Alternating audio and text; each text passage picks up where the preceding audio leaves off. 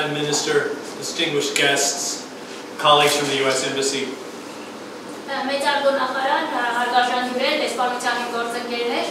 I am very, very happy to be here today for the signing of this pretty important agreement between our two governments.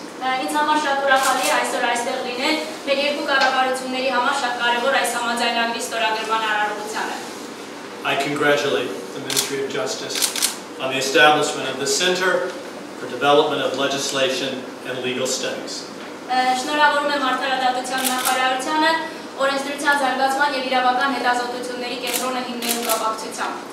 And I want to take just a moment to thank two organizations, two people that made today possible.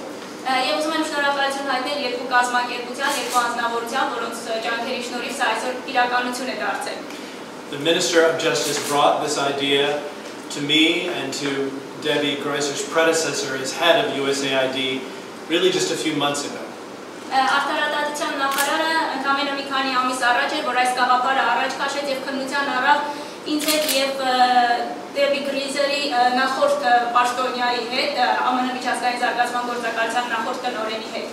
And I immediately thought, and my colleagues at USAID as well, that this was a good idea.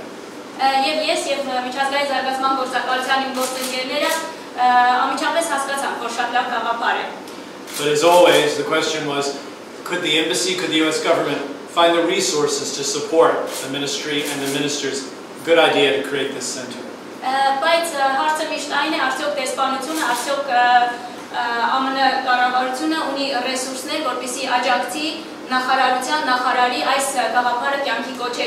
So I want to take a moment just to thank my colleagues, starting with the Mission Director, Debbie Greiser, and her colleagues from USAID, for their creativity, their professionalism, and their expertise in helping us find a way that we could quickly move to support this center's establishment.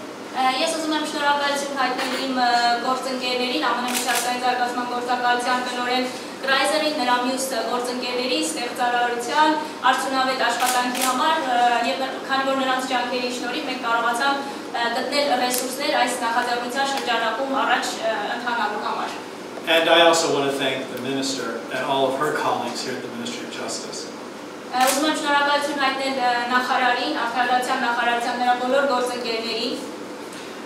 We have a strong and important relationship and partnership with the Ministry.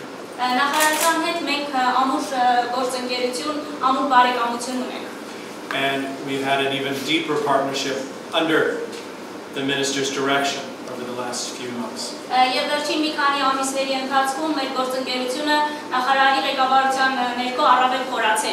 Indeed, the opening of this center is really just the latest, I think, very strong example of the strong cooperative partnership that we enjoy with the Ministry in ensuring good governance, fair justice, and fighting corruption in our region.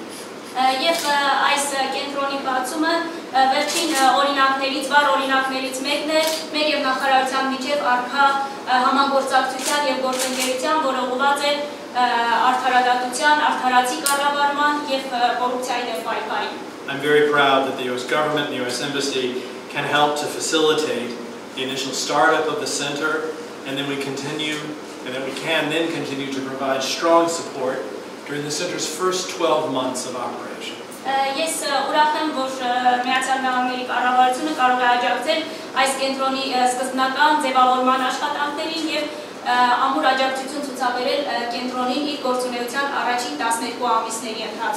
I'm very confident that the center will have a significant impact on helping draft legislative texts, providing legislative review that will ensure that legislation is in accordance with the new Constitution of the Republic of Armenia.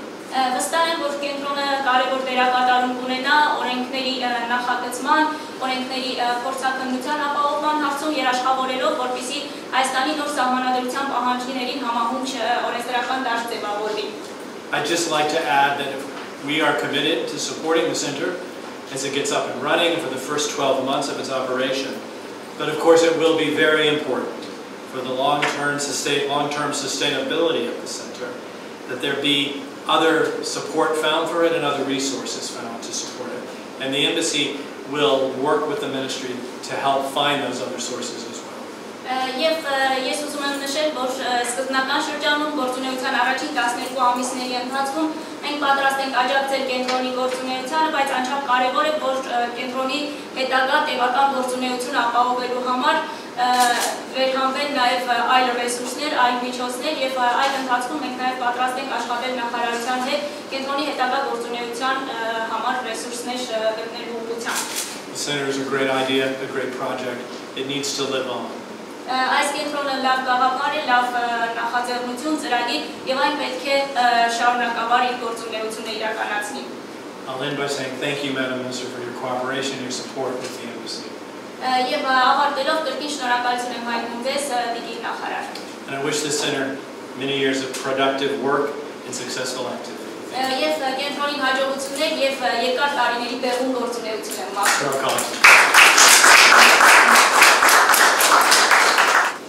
Պարոն դեսպան, Տիկին Լուիզը, հարգելի գործընկերներ, երբ նոր էի նշանակվել արտահայտվածության նախարար, երբ դեռ նույնիսկ տեղի չէր ունեցել սահմանադրական բարեփոխումների հանրաքվեն, բայց այն օրակարգում էր,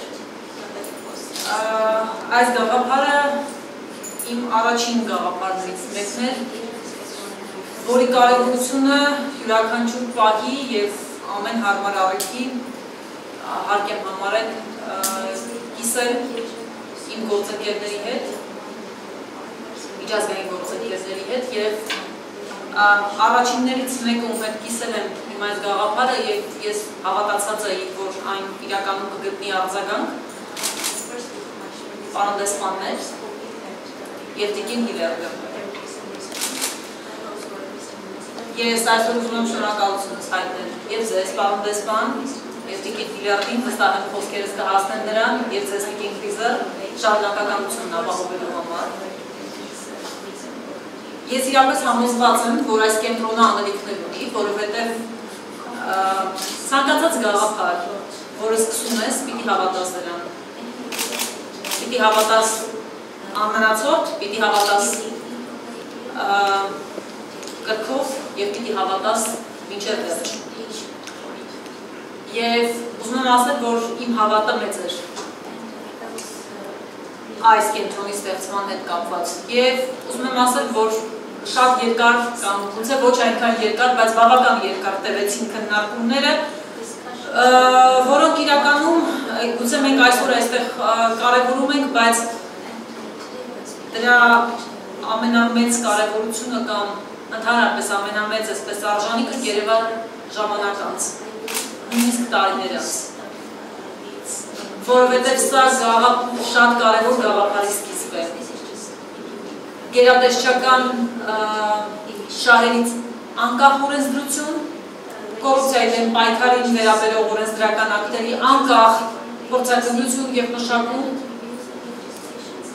եւ ընդհանրապես պրոֆեսիոնալիզմ պատշաճ վարձատրվող աշխատավարձով. Ես շնորհակալ եմ, որ իմ այս գաղափարները արձագանք են գտել. Եվս մեկ անգամ շնորհակալություն պարոն դեսպան, Տիկին Լուիզը.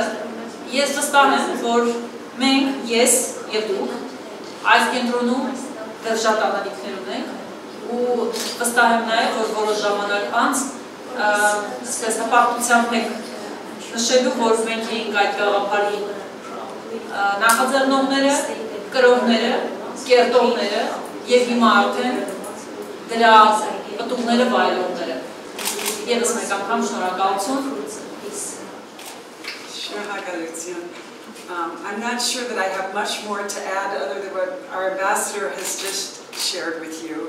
Թերևս ավելացնելու շատ բան չունեմ այն ամենից հետո, ինչ ասվեց դեսպանի կողմից.